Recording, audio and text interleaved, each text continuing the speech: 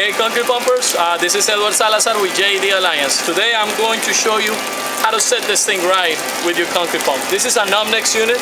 We're going to set up an OMNEX. There's several kinds of remote. The other one is the Remtron, but we'll go into that one later. Let me show you.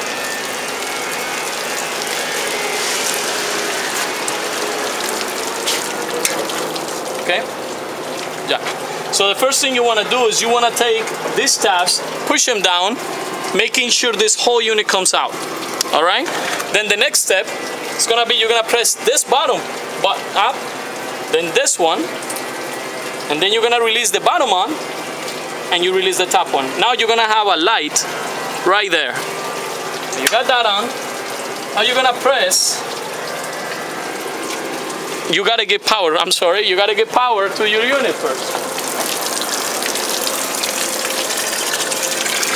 Power the unit up. So you want to press your E-stop up. You're going to press this button, this button. You're going to keep them both held. Then you're going to remove this one and then this one.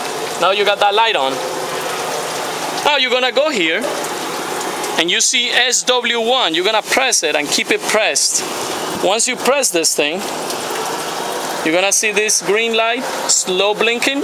Once it starts blinking fast, it's ready to be connected. You see this one went off. That's a good indication. You're going to press this one. Now that went back to green. That means it's linked. Now we're going to cycle the machine one time and that'll be it. That's it. Thank you so much. Don't forget to subscribe.